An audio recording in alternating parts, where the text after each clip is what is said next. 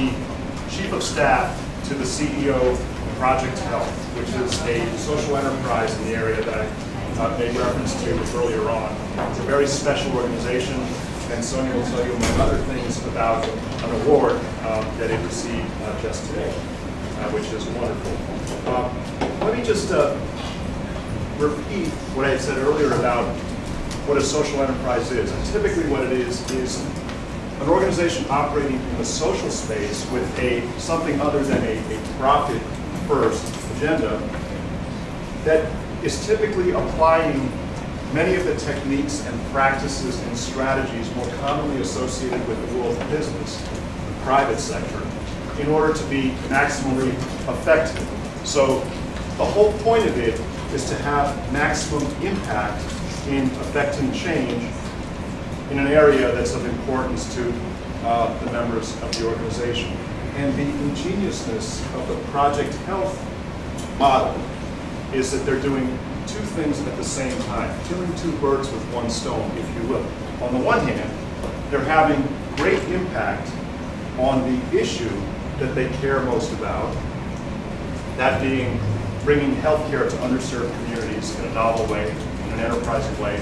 But on the other hand, the other bird they're killing, so to speak, is their model entails the leadership development of a whole corps of volunteers who get involved with their organization.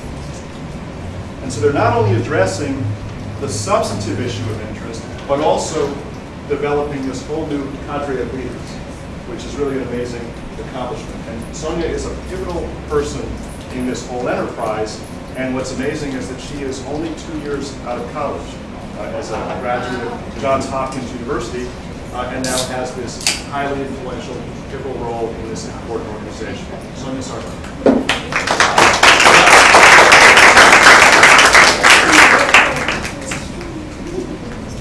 All right, can you guys hear me okay?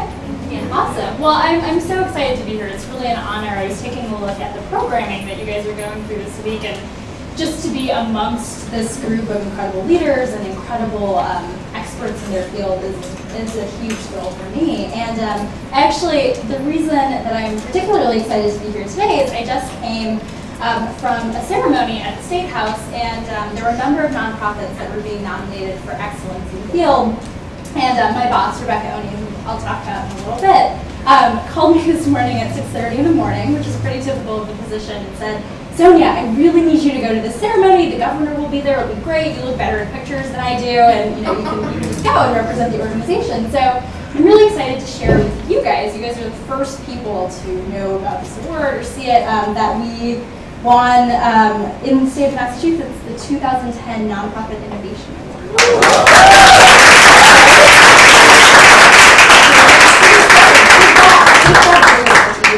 I also heard that you guys grilled David Ortiz, so that makes me even more excited because I expect lots of really awesome questions as well. So question and answer is always my favorite. But I wanted to start off by just telling you guys a little bit about myself and how I came to join Project Health, and just what a really extraordinary opportunity Project Health has been for me, both in my personal development but also in my professional development. And I was born in the Bay Area in California, but have lived for the past 12 years in Austin, Texas, and now live here in Massachusetts. So I think I've sort of covered all of the states that you guys are representing today. But when I was at my senior year of high school, I was convinced that I wanted to be a biomedical engineer, despite the fact that I was terrible at physics and knew nothing about it. And ended up at Johns Hopkins University actually as a public health major. I loved public health because it's a combination of serving your community, thinking about how healthcare affects populations rather than just the individual, and has a lot to do with how you communicate with others, right? So having an effective healthcare plan is all about speaking with the constituents who are actually acting out that healthcare. But I found myself in my sophomore year at Johns Hopkins and was just a little bit disillusioned with what I was experiencing at the school, which was I was sitting in class learning about all of these amazing theories and all of these amazing practices, and I had great professors, but I wasn't really able to practice anything out in the community. I was living in Baltimore, which has some of the poorest health outcomes in the country and even in the world. despite the fact that Johns Hopkins, of course, is the #1 health system in the country and is right there right in the middle of the city. And I was really concerned about wanting to actually speak to families in the community and not be sheltered inside the little bubble that was the university campus. So in August, right before my sophomore year of college, Project Health at the time was working with Josh Sharfstein, who is the Baltimore City Health Commissioner and is now Deputy Commissioner at the FDA, so he's a rock star.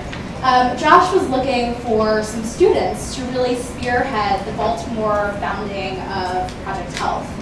And just to give you guys some background on Project Health, so my boss, the CEO of Project Health, Rebecca Oney, when she was a freshman here at Harvard as an undergrad, she was interning at Greater Boston Legal Services. And time after time, families would come in and they would either be on the verge of being evicted from their homes, or they would have these huge legal disputes with landlords that were bankrupting them.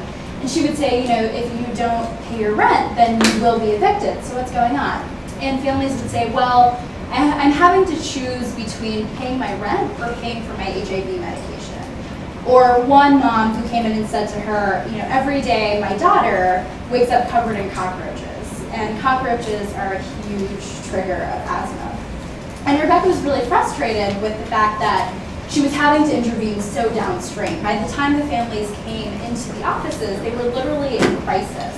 And you know, every time she sifted to figure out what was going on with all of these health crises, she found that there was some sort of social factor that was impacting the health of these families. So 6 months later, she was reading an article in the Boston Globe about a pediatrician named Barry Zuckerman.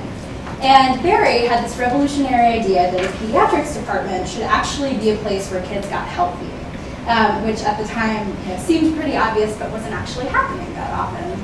So Barry had assembled this dream team of lawyers, of case managers, of mental health professionals, of therapists, and had brought them all into the clinic so that when families came in to the pediatrics clinic at the Boston Medical Center, they had everything they needed right there in the clinic. They did not have to worry about transportation. They didn't have to worry about childcare for the children who were staying at home.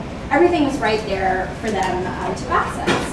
And Rebecca liked his idea, but thought that there was a role that young people could play in this as well.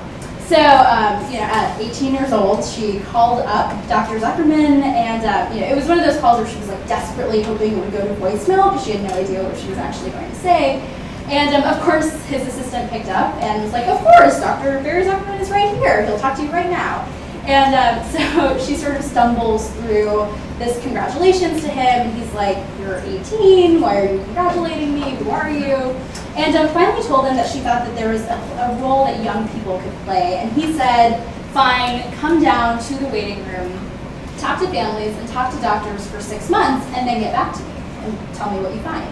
So Rebecca thought this was like the coolest thing ever. She had just been given free license to go and speak to families in the waiting room. And so she had all of these harrowing conversations with doctors where she would say, you know, in a world of unlimited resources, which sounds crazy because healthcare is all about the money, right? It's all about where you can actually get money for the services. She said, forget all that. In a world of unlimited resources, what would you give your parents? And what she heard over and over again from doctors was, you know, the real issue is that I prescribe antibiotics for a family, but they don't have any food at home to take the antibiotics with. Or I just prescribed an inhaler for this child, but the real issue is that the family's living in a car, not that the family needs an inhaler. And you know, she heard over and over from doctors, they would say everything from, you know, I don't even ask those questions about food, about utilities, about housing, because if I found out that the family has a need, I have no idea what to do about it. To other doctors who would say, yeah, in those cases, I just pull a $20 bill out of my pocket and give it to the families. And, you know, Rebecca and many of us who have come afterwards had or have no formal public health training or no formal medical training, but she realized that this wasn't a system, it was chaos, right? It was each individual doctor reacting to the problems that they were seeing. So she decided in 1996, she was a sophomore in college, to start Project Health. And Project Health started off literally as a card table in the waiting room. They put out a sign that said, we can help connect you to food stamps, to housing assistance, to utilities vouchers, to childcare. And from the very first moment, they were literally inundated. It was just a couple of kids at a card table in a waiting room. Their families were desperately in need of these services. And so we started off there, but really now our nonprofit of 600 volunteers. We serve more than 15,000 individuals every year. And we have 6 sites in New York, Providence, DC, Chicago, Baltimore, and Boston. And the organization has really come to embody this idea that healthcare, solutions in healthcare can be really enacted by people who are incredibly young, but incredibly tenacious and passionate about connecting families to these resources. And the reason that Precious Health resonated so dearly with me is that it enabled me for the very first time to actually go out and hear family stories. Hear from them why it was so difficult, what was preventing them from actually ensuring that their kids, that their parents were healthy. And one of the things that strikes me the most about the work that we do is that the infrastructure deficits are everywhere. So Andy spoke a little bit about social entrepreneurship serving to fill a need, right, in a very innovative way, in a way that no one's really thought to put in there before. So just to give you an example of the places where we work, we're at a clinic on the south side of Chicago that serves 45,000 patients a year and has 1 social worker. In Baltimore, where I worked as a volunteer for 2 years and then as a programs manager for 1, we're at a clinic called La Carolina, which serves about 80% of the patient population speaks Spanish as their primary language. There are no bilingual social workers. There's 1 doctor that speaks Spanish, and there's a translator who works there 3 hours every week. So the need is immense, right? Because families are coming in and are looking desperately to their doctors for assistance around these issues, but essentially have nowhere to turn, nor do the doctors have anywhere to turn. So Project Health seeks to actually address that infrastructure deficit by making it incredibly easy. So the way that we work in clinics is a family comes into the waiting room and they get their height taken, they get their weight taken, and they're actually also at that time administered a small 5-question questionnaire that says very simple questions like, at the end of the month, do you have enough food at home? Are you interested in learning about job training opportunities? Do you find that your heat or electricity gets cut off in the middle of the month? And families fill it out, and then when they go into the doctor, into the actual exam room, the doctor, in addition to seeing their height, their weight, also sees whether they're in need of food or whether they're in need of childcare. And the doctor actually has a conversation with the patient about these issues. And then afterwards, if the client actually does say that they want some assistance around these issues, the doctor actually writes a prescription for food or writes a prescription for childcare, which the family then takes to our volunteers at the desk. And the cool thing about working with college volunteers, which will resonate with you guys, is that we're not going to take no for an answer, right? Like, if you're a college student, you will Google everything, and you will make sure that you have all of the information you need to get the family what they want.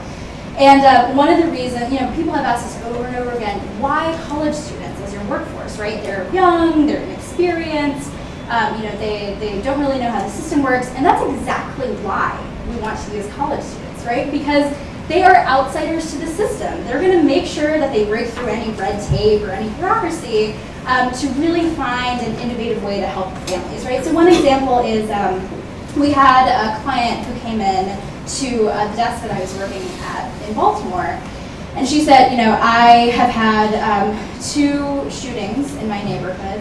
My child wakes up every day with an asthma attack because there's asbestos in our house. I really just want to move to a place that's safe and to a house that is healthy. And so, we looked around and we called the housing assistance department, and of course they were like, oh, we have no money, there's no housing, the wait list is 5 years long, it will never happen.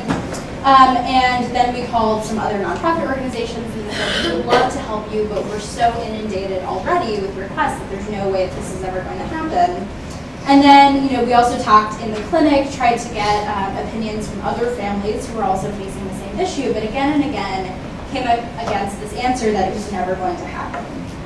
And I was working with another volunteer at the time, and she was like, well, that doesn't really make any sense, right? Like, there has to be a solution. There can't just be, we can't just stop and say, sorry, it doesn't matter that you are facing these terrible problems in your home, we're just not going to be able to make any traction on it. So she and I Googled, we went and spoke with the housing commissioner, we went and spoke with, we actually brought some people from HUD, who I think you guys are speaking to someone from HUD as well. We brought them to campus and told them the stories of the families, and they said, okay, well here's what we can do. If we look for ways to increase the expendable income of the family, right? So let's say the problem right now is that they can't afford an apartment that is $500 a month in a neighborhood that they'd like to move into. What can you guys do to make that happen, right? So that they're then able to use that money for the housing. So basically, by enrolling the family in a job training program, we got them connected to health insurance so they weren't spending outrageous amounts on emergency department bills every month. And then they were able to actually have the money that they needed to make rent. And it wasn't the standard answer. It wasn't, oh, just apply to the housing list and stay there for 5 years. It was actually, what sort of creative problem solving can we actually employ to make sure that this problem is solved? So, for me, Project Health has really been an extraordinary experience just because it has been leadership. I was one of the first volunteers and had the opportunity to work with over 180 volunteers in the time that I was with the organization in Baltimore. It's obviously been my career trajectory. I've been with Project Health ever since I graduated and worked in Baltimore, and now I'm working here in Boston as chief of staff. And it's also been really what has shaped my perspective on the world. So when I look at systems that everyone is saying are insolvable or are just too bureaucratic, my answer and the answer of the alumni that have come out of the program is no, that's not actually the case. There is some way that we can be innovative and actually solve around this problem. So what I wanted to say briefly, just in terms of the things that I've really taken away from Project Health is I know you guys have all been speaking to the question of ethical leadership, and I have really, really benefited from some great lessons around ethical leadership in the work that I've been doing with Project Health. I work with Rebecca, our CEO, who has overseen the growth of this organization from just a tiny 10-person organization made up of college students to a 600-person, $11 million organization that we are today. Yet she's never lost that perspective on, we were these underdogs. We were really trying to make something out of nothing. And even to this day, she will really go out of her way to acknowledge everyone from the grassroots volunteers to our staff team to the clinic partners that we work with, the university partners that we work with, and she has been known to send them cakes. She has been known to, really acknowledge the work that they do, which I have found to be just an incredibly valuable lesson about how you lead and how you lead through gratitude and how you really express your great appreciation for all of the advice and all of the work that people invest in you. And Rebecca will say over and over again that that she really wouldn't have made it in Project Health at all were it not for the incredible mentors and advisors who were there for her every step of the way, giving her advice, telling her that she was crazy, or really encouraging her even when the idea was crazy. Many of those mentors were here at the university, but certainly mentors from the private sector, mentors from the public sector, from the hospitals. This network of advisors that you build for yourself can really be an incredible, incredible boon. And for me, when I was at Project Health Baltimore, even now in my career trajectory, when I have questions that I'm just grappling with, I can go to those mentors and they're always willing to give me some advice, right? And they are removed from the situation, they're not so emotionally invested in it, and they're able to just give their straight out answer, which to me is really invaluable. The second thing I would just say is that, when you are embarking on something that is seen as a little bit crazy, right? Whether it's starting your own organization, whether it's pursuing a major or an interest that you really love but that other people aren't quite on board with, it always helps to have some partners in crime and to have some people that you're working with who really believe in what you're doing. And I found that a lot of my partners in crime have actually come from programs like this one, where I was in a community of people who were innovative, who were like-minded, who were just incredibly smart. And whenever I had an idea that I wasn't sure was going to fly, I would bring it to them and they would say, that is totally weird. I would love to join you in developing that idea, right? And you know, I'm going to be there to laugh at you when it fails, but until then, you know, I will absolutely support you in everything that you're doing. And you know, for me, those friends, those colleagues, those people who are just willing to take the leap with you are some of the best people that you can find. So if you find them, hold on to them, and they're everywhere. They're not always at your school, they're not always at home. They can be pretty much anywhere that you go. So the last thing I'll just leave you guys with, and then I'd love to open it up to questions from you guys, is that, you know, this idea of social entrepreneurship is really, it's not a new one, right? That for many, many years, people have been applying private sector techniques for the good of the community. I think what is exciting about now is that our generation, as to be included in the generation, is really amped up about making the change happen through social entrepreneurship, through nonprofits, through volunteering, whatever it may be. I think that you know, a lot has been made of Generation Z. I think we're Generation Z, something along those lines. Of them just really being so interconnected, of us, you know, always having access to information at our fingertips, of being incredibly passionate because of the information that we have about helping others, right? Helping whether they're right there in our hometown or whether they're abroad, whether they're in Haiti, whether they're in, you know, in Louisiana, it doesn't matter. Our generation is just passionate about making things happen and making things happen for the good of others. And one thing that I have, you know, just been incredibly grateful for in my life is that I've been given the opportunity to serve and to give back to the communities that I've lived in and have a job doing it, right? And actually be like making some money doing it, which is important and which many people tend to overlook. But I think that organizations like social enterprises, like nonprofits, like government service, and even serving within a private company, because it's not true that all private companies are evil. There are certainly great things that you can accomplish with private sector resources. I believe that, you know, our generation really has the ability to take social entrepreneurship to the next level and imbue it into whatever activities, whatever jobs, whatever organizations that they begin to create, and really just, you know, impact the system with their view that actions should be undertaken for the good of others, and that we can be effective in doing it, right? So that we're not just doing service or helping people for the sake of it, but actually being effective and instituting change as we do it. So I'll stop there, but I would love to hear your questions. And again, thank you guys so much for having me. It's great.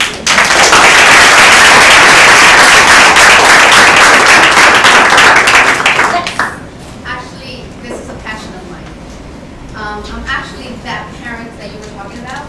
Yeah. I'm that parent that had to choose between medicine and care for a child, yeah, and feeding. Right. But I see I'm in that between parent that earns too much for the system, right, and not enough to qualify for the social services. Right. So I had to become innovative on my own because there's Right. no agencies out there Yeah. to help, especially when you're dealing with a child who's terminally ill. You have a whole new set of roadblocks and challenges. So I had to become my own advocate. That's the reason I returned to school. I want to be an advocate for disabled children because that sector is so underrepresented. So underrepresented. Especially when you have to deal with wheelchairs, home health aides, nursing care, feeding tubes. It's this basic necessity of sustainability. Not just access, but you need sustainability. So that's what I want to work on. That's what I want to create. I want to have one place where a parent who has to choose between one or the other doesn't have to. Or there is insurance that can pay for medications. But what about your durable equipment? What about the handicap bathroom? The hospital bed? The diapers, you know? So that's my passion, and that's a goal that I have. And your organization sounds wonderful, but I need to find ways to partner with somebody to have initiative to conquer. Living in Massachusetts, where there's so many universities that are geared towards the medical field. No one's thinking about what comes beyond that. And I had a great system. I had which is called a PACT, and Children's Hospital and BMC. But there was always, well, we can help with medication. And I don't know about that handicapped man. That's right. I don't know about that medical bed. It's your deductible is this and that. So I had to go, and it took me 2 years, and I found that organization. But my first language is Spanish, but I see all the other parents in the hospitals who cannot communicate, has false information. So that's the kind of, I want to tap into, that's the niche that I want to tap into. And like I said, I'm very passionate about it. Thanks. So no, you're absolutely right. A key piece of this is just redefining what healthcare actually means, right? When people think about health, they think about being sick, getting medication, and getting better, right? No one's thinking about all of the factors that come along with that. We have an alum who works at UC San Francisco, and she was saying, when my colleagues write a prescription, they think their job is done, right? When I write a prescription, I'm thinking, can my patient read the prescription? Can they get to the pharmacy to pick up the prescription? Can they afford the prescription? Do they have food to take the prescription with? There are all of these other factors that impact how that medication is actually going to help the patient. And what you were saying is absolutely key, which is that the work that we do is we are not, there are many nonprofits who will talk about helping others. That's not what we're looking to do. We're empowering our clients who already know about the system, right? They might not have all the information, they might not have the tools to navigate the information, but they're going to know better than any college student is ever going to know all of the resources that are available, how this is going to work for their particular family. And we try to work very much in partnership with families to bring their stories to the people who can make these changes, right? So there's a piece that is direct service, but there's also a huge piece that is advocacy, right? And taking the stories of the families that you're hearing, that you're learning, and bringing them to the people who actually have the power to reallocate the funds or create a new policy. And we actually had the opportunity in Maryland to bring 10 of our families to testify on behalf of the health insurance expansion in Maryland. And the stories that these families told, it was incredible. The policymakers were like, oh, wow, I had no idea that that was actually going on, or I thought the system that we had was sufficient. And it wasn't until the stories were identified and then these families were encouraged to actually come forward with their stories that some stuff actually started changing and that the landscape started shifting, right? So that policymakers understood what was going on. You also have the accessibility, there's the sustainability, health literacy, access, and then sustainability. You don't have either. Right. Yeah, and that's absolutely correct as well. That with a social enterprise, this issue of sustainability, how do you actually have the resources to keep doing what you're doing, is such a huge question for us. When we started, we relied on individual donations, we relied on local philanthropy, grants from foundations. But over time, we realized that the only way that we can actually achieve systems change in the healthcare system is to have the healthcare system pay for what we're providing, right? So we have to actually be incorporated into the hospital's budgets so that they consider us not just some charity in the waiting room, but actually a part of how their hospital functions. And this is a goal that we have set that we know it'll take a long time to get there. We've started having conversations with Health and Human Services in DC to figure out, someday could Medicaid maybe reimburse hospitals for these services? Or someday would hospitals be willing to say, we'll have a Project Health in every clinic if you guys are able to help our families with these needs? And we actually, we've been fairly successful so far. So we'll continue to see, in the clinics that need this program the most, money is not, free-falling, right? Money is incredibly restricted and incredibly restrained. And we're trying to figure out how we can, be sustainable and be creative about how we get our funding, but still work with the clinics that need us the most and that work the most with low-income populations. Expanding? Yes. Any people on that? Yes, good question. So we just completed a year-long strategic planning process, which is to say that we've been growing since 1996. We have these 6 sites in these big cities.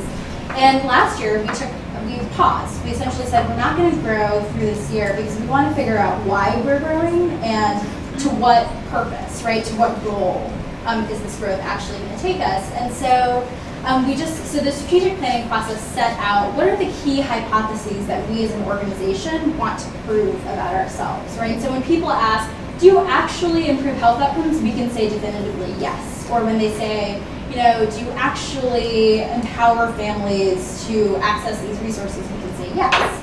And so the next 4 years are what we call our proof period. It's very sort of businessy jargon, but what it essentially means is that over the next 4 years, we are going to be making refinements to our model. We're going to be hiring a ton. We're hiring like 50 new people over the next 4 years. So I'm putting that out there for all of you. And we are going to be evaluating our programs. So we're really going to be evaluating them strictly with broad sort of cross-site evaluation. And the objective of all of that is to figure out, when we grow, when we decide to hugely scale across the country, we'll know exactly where we need to go and how quickly we need to get there to be able to solve our eventual theory of change. So I will say that our plan for right now is to grow to 2 new sites over the next 2 years. So very slow growth, but those 2 new sites will be for the purposes of proving our hypotheses. So until now, we've worked mainly in urban sites. So maybe our next site will be a rural site, so we can see if the program model works there as well. Yeah. I was just wondering if there is a policy component to the organization, given that in the last 6 months, so much has happened with immigration laws, starting in Arizona. Yes. 3 weeks ago, something is trying to get through the city of Cambridge. All these legislations that are aiming to inhibit undocumented immigrants from public services. And obviously policy can only exacerbate, bad policy can only exacerbate the situation that is already pretty bad for immigrants. So I'm just wondering what the organization is doing at a policy level so that healthcare becomes more accessible to everyone. Yeah, no, that's a great question. So at the clinic that I was mentioning before that we worked at in Baltimore, one of the questions that we came up against over and over again were with our families, with our immigrant families, how do we, where are there even any resources available for them to access, right? Because there are such stringent eligibility requirements for families. They have to prove citizenship 10 different ways. You have to bring in several pieces of paper. You have to show everything, every piece of identity documentation that you have. And so for us, the policy piece is exactly as I was alluding to before.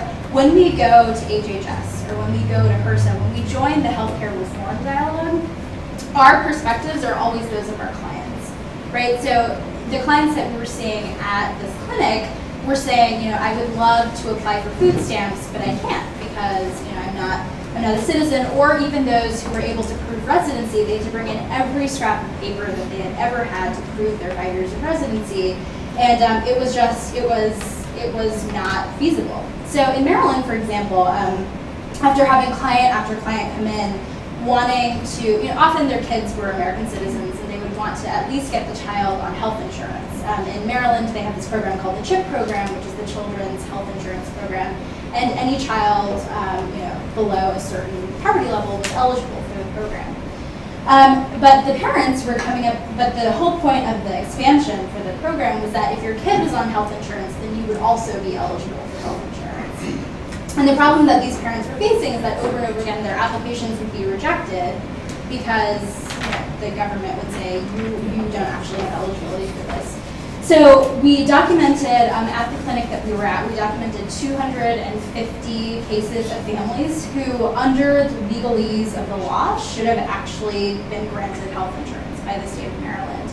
And you can imagine it was a tricky landscape to navigate, right? Because a lot of these families didn't want their stories to be documented or didn't want their stories to be taken to government officials and shared in such a way, and so we made sure everything was anonymous. We made sure that it was an aggregate cohort. We weren't singling out any families or anything like that. And we presented the cases to one of the state senators who held this issue very dearly to his heart. And he said, this is absolutely unforgivable. And actually, it took a while, but about 3 months later, they passed like a special exemption under the law so that those families could then apply for health insurance retrospectively. So there are small cases where it works. Obviously, it's very difficult. There are setbacks at every level as the debate continues, and it very much depends on what political climate you're in. But for us, if we see a small scale problem that we can address by sharing the stories of our clients and pursuing a policy agenda more aggressively, then we'll do it. And it helps to have the support of doctors, it helps to have the support of universities, because the policy officials very much enjoy the support of those two constituents and will do whatever they need to do to make sure they're happy. Yes? Hi, I'm Rafael Maravilla from the University of California, and our university is located in a really poverty-stricken area in California, if not the nation. And it's really riddled with drugs. It's low income. The education system is subpar, as well as the healthcare system. It sounds like a program such as Project Health would be a perfect fit for that area. And if we were to implement a program like that, what obstacles might we encounter, and any suggestions on how we can overcome those obstacles? Yeah, that's a great question. So I will say, speaking from experience, having to start up an organization in a city that that has sort of no end of problems, that one of the obstacles we came up against right away was, why should we be spending money on your initiative when there are 500 other initiatives that we already have in place that sort of seem to be working, or maybe not working, but at least they're already there. We're not having to start something from scratch. And overcoming that obstacle was hard, because we were college students. We didn't necessarily have a huge data or track record that we were running on. And what it took really was building a coalition. So I would suggest that any time you were thinking of starting a new organization, you reach out to any organization that's working in the same space as you, or is going to be in sort of the same sector, and start building partnerships with them. Because when people come to us and say, we'd like to start a Project Health desk, one of the things we look for are, have they already started talking to the community resources available in their city? Have they already gotten partnership letters from universities? Do they have buy-in from the hospitals? Because if you don't have physicians at your hospitals that are championing this, it's going to be very difficult for this to actually happen.